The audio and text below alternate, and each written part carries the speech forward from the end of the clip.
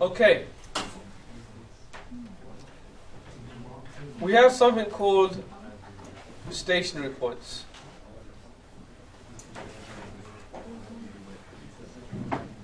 Stationary points. A stationary point is a point, I'll be using this notation, SP. So a stationary point is a point at which dy over dx equals 0. Alright. A stationary point is where dy over dx equals 0. And we've got two types of stationary points. You can have a point of inflection,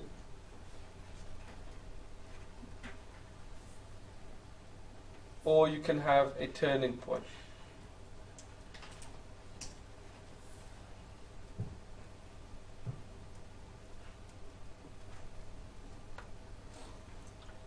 A turning point is a point where the gradient changes before and after the stationary point. I'll illustrate this in a second. Oh, I'll do it now actually. So for example, you might have something like this, and at this point dy over dx, the gradient is 0. Now before this point the gradient is positive, after this point the gradient is negative. And therefore the gradient changes, and we'll say it's a turning point. And such a point is called a maximum point.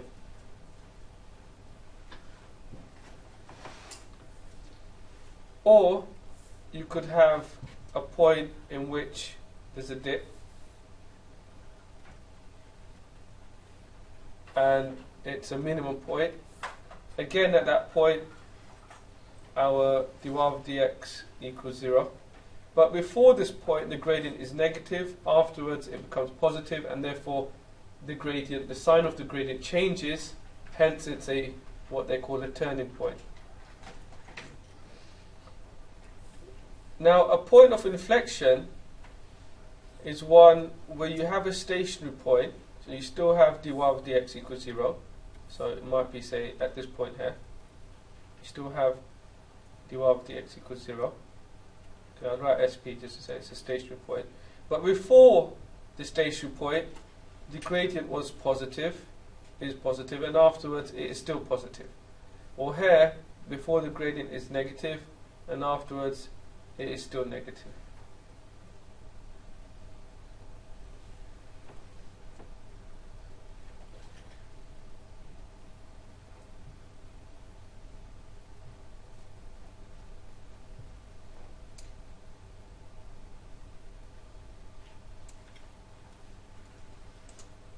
Right, let's consider this cubic, and we've been asked to find these stationary points and investigate their nature. By nature we mean, is it inflection, or is it a maximum minimum point? That's what we have to establish. And then sketch the curve.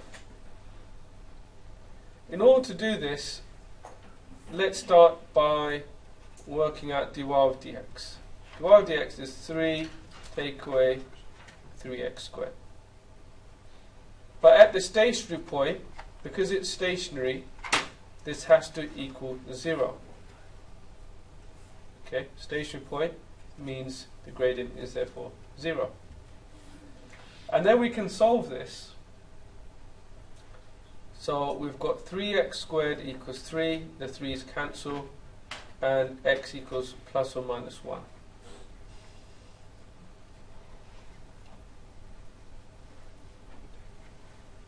Now it says to find the stationary points. So have we completed the question so far? That part of the question. What else do we need? Sorry? The y values. Right.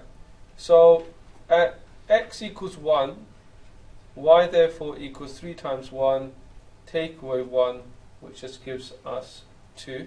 And let's write that as a coordinate for the examiner, 1, 2.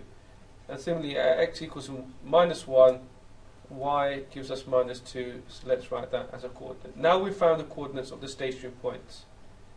The question is, what is the nature of these 2 points? In order to answer this question, what we could do,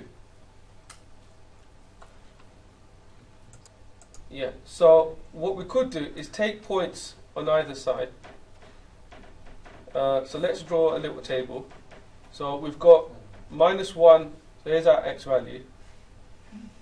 We've got minus 1 and we've got 1. And we can normally take not an integer away, but a decimal away. So we can take 1.1 and 0.9 on, just a very small amount away. That's all we really need. But for the sake of simplicity, let's take in some values on either side. So if we move, so you've got 0 here, let's put 2 over here, and put minus 2 here. And then all we need to do is work out, at those particular values, we just need to know what dy of dx is going to be. We don't need to know the exact value, although that would be good, but we just need to know whether it's going to be positive or negative. I'll give you a minute. Do you want to have a go at doing that? And then we'll go over it. Alright, so what do you get for... Obviously, when you got minus 1, what's your dy of dx equal to? 0. And similarly, when you got 1, dy of dx is 0 again. When x equals 0, what do you get for dy of dx? Okay, anyone got a particular value? 3. Okay, we've got 3, and so it's positive. What about when you got 2? Minus 9, so therefore it's negative. And minus 2? You've got minus 9, and therefore it's negative. Okay, and so basically it goes from negative to positive, so it's going to do that. And over here it goes from positive to negative, so it's going to do that. And therefore we can conclude that minus 1 minus 2 has to be a minimum point, whereas 1 minus 2 is a maximum point. Is that okay?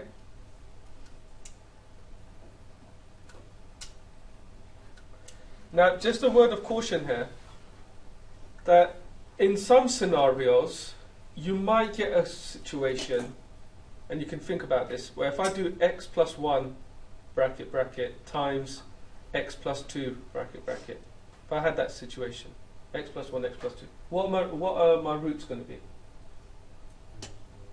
Minus 1, minus 2. Okay? And obviously, if I move down an integer, if I'm exploring, then I move down an integer, okay, then, sorry? Yeah.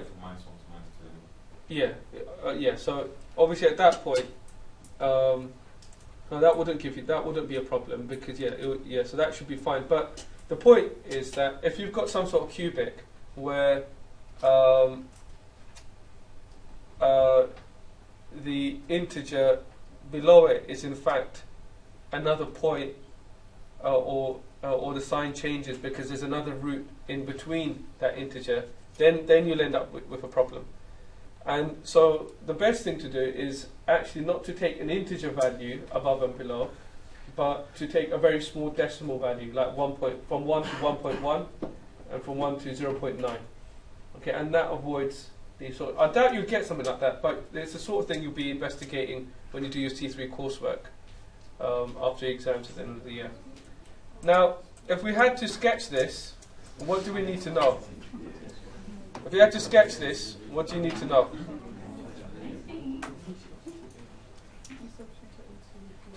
Okay, so so if we put in x equals 0, what does y equal? If we put y equals 0, what do you get for x? Well, we know that. When you put x equals 0 and you solve it, we should get root 3 minus root 3. When x equals 0, if we look at the equation, then y equals 0. So we've got those points, and we know also that the cubic, is it positive or negative? The ax cubed part of the cubic, ax cubed equals minus x cubed. A is less than 0, and therefore it's going to be this shape. So very similar to sketching quadratics, and we should have something like this. Okay, there's our cubic.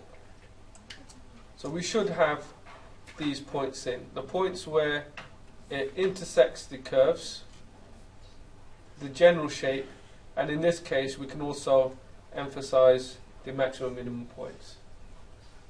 Is that okay so far? Yeah, thanks, that's well spotted. Over here, so when x equals 0, y equals 0, and the other point that we need to know is when y equals 0, then which is 3x take away x cubed, then we just need to solve that. So obviously we can factorize it. So we've got the x out, take away 3x squared. That equals 0, therefore we know that x equals 0, or x equals root 3, or x equals minus root 3. Okay, and therefore you have those 3 points. Minus 3, minus root 3, 0, and plus root 3. And you've got 1, 2, minus 1. Is that alright so far? Alright. To determine the nature of a stationary point, we can also use a second derivative method. So let's write this down. And I'll put down method 2. This is probably, although I've written method 2, this is going to be your primary method of establishing the nature of the stationary point. If this fails, then you would go and use the table. The second method works like this. Number 1, find dy of dx. Set it to 0, solve it, and work out your x values. And obviously your x values will give you your stationary point. Okay, so that gives you your stationary point. Number 2, now to determine their nature, you find the second differential. So it's written as d squared y over dx squared. And if d squared y over dx squared is greater than 0, then it's going to be a minimum point. If d squared y over dx squared is less than 0, it's going to be a maximum point. If d squared y over dx squared equals 0, then we need to do further tests, and then you would use the table method.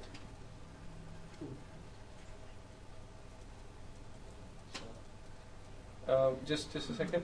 If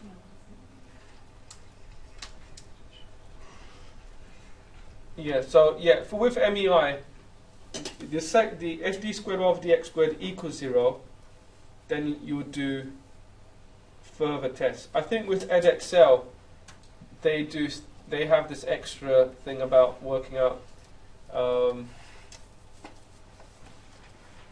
the third differential or something. They have something slightly different which comes up, but that's basically what we're doing at MEI. Good question, right? So with the f prime x notation, if I was to write the same thing down, I'll use red. So what we're saying is fx equals 0. Here we're saying f prime prime x is greater than 0, f prime prime x is less than 0, and f prime prime x equals 0. So that's using the fx notation, the function notation. Yeah, I haven't explained it yet. Yeah, I'll show you in a second.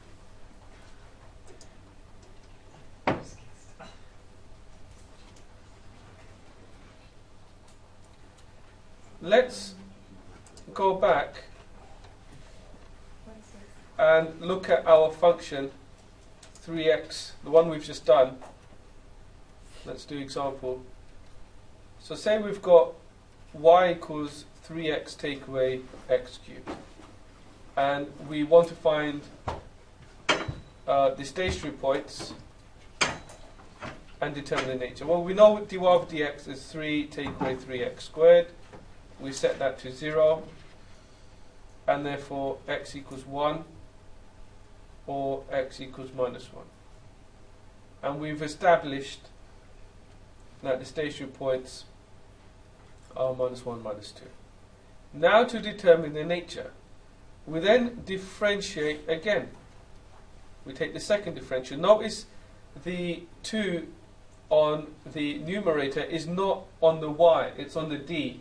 But in the denominator, the 2 lies on the x. And that's partly to do with the fact that this is an operator. So it's probably a discussion I'm willing to have, but not quite right now. Let's just leave that for another day.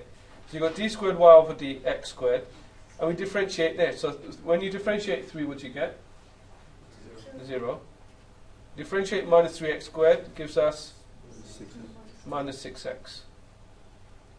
Now, when x equals 1, d squared y over dx squared equals minus 6 times 1, which is minus 6, i.e.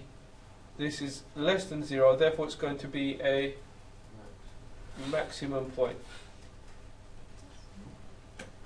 And also at x equals minus 1, d squared y over dx squared is going to be minus 6 times minus 1, which equals 6. That's greater than 0, therefore a minimum point. And that agrees when x equals 1, we did have a minimum. When x equals 1, we had a maximum. When x equals minus 1, we had, in fact, a minimum.